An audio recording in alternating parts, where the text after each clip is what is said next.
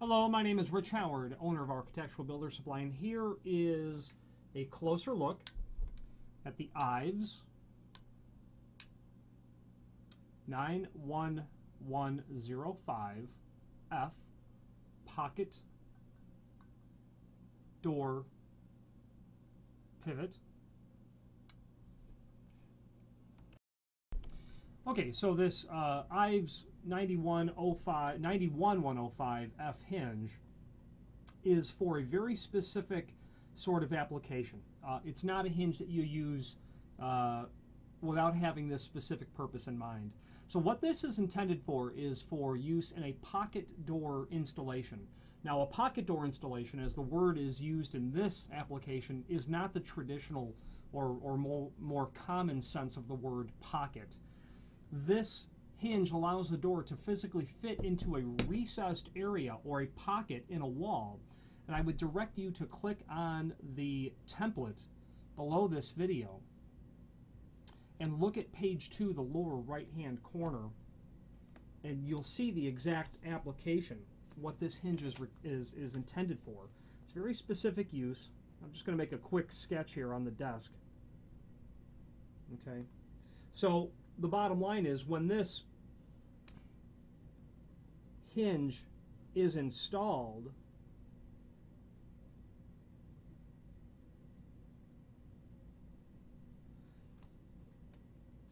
it allows the door to be in an application like this. So normally your door would sit into this area where my pen is. The door would occupy this space and come out this way. When the door is open at 90 degrees, you would go into a recessed area in the wall,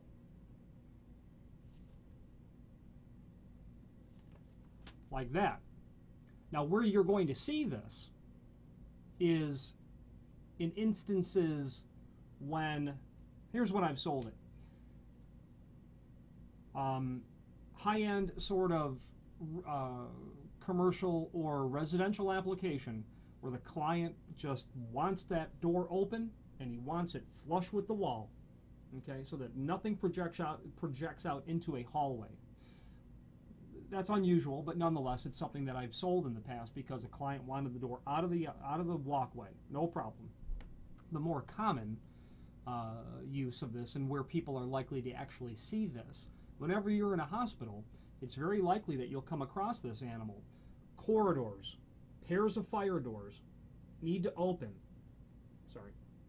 Pairs of fire doors need to open. Stretchers coming through, wheelchairs coming through. Those doors need to be out of the opening to prevent damage to the doors, but also to prevent them from being an obstacle to, people getting pushed through corridors, through these openings. Cross corridors, need to have fire doors on them for, fire code. But they also need to comply with the need to get the doors out of the way to prevent damage from people hitting doors, doors being in the way, etc. So you can see the, the application of that if you look at the page 2 of that template. These hinges will work on fire doors, no problem with that. The hinge that I've got here is a stainless steel base material.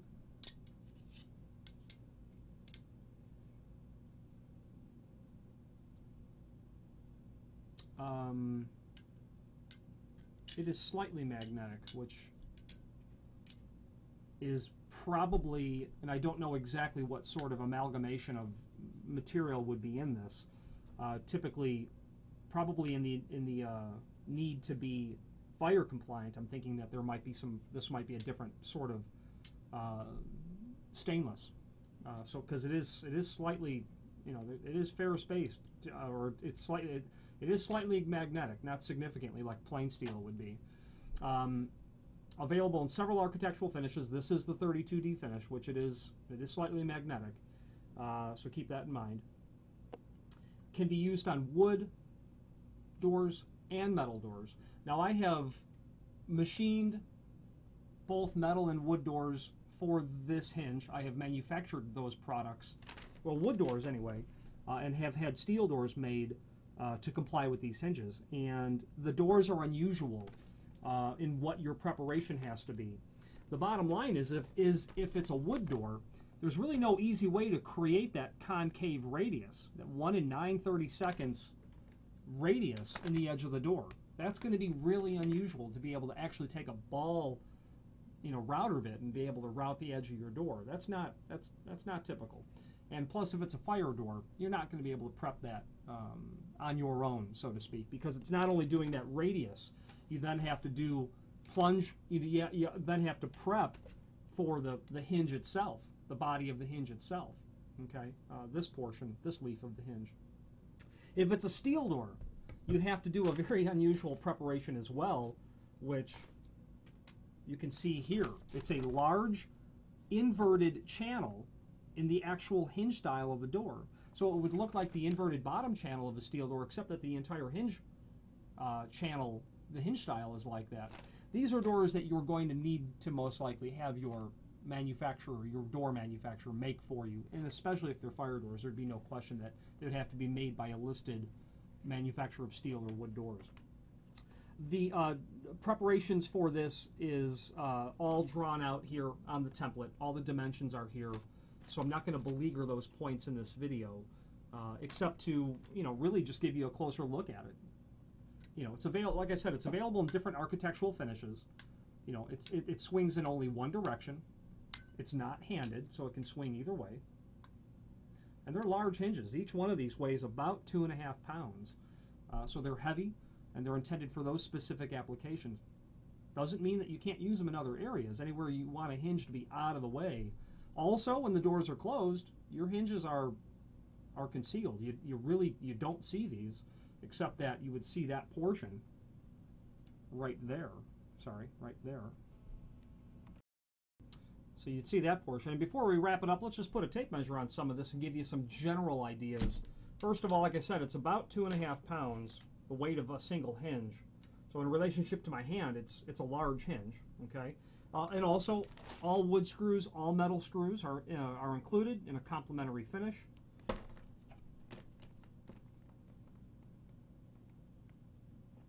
The screws are only marginally magnetic.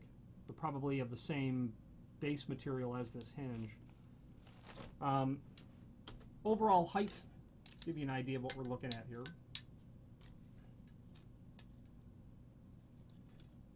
Sorry. Roughly 6¼ inch. Okay, roughly. Your template is there. You can review all those. I'm just giving you an idea quickly on the video if you're just interested. About 2 9/16 overall width. Okay.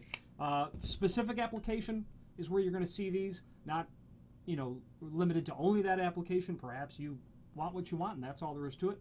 Here's a closer look at it if that is indeed the case. It's a substantial hinge, very heavy duty for that specific applications. If you have any questions, and by the way, this only opens to 90 degrees, so keep that in mind. This door will not go any wider than that.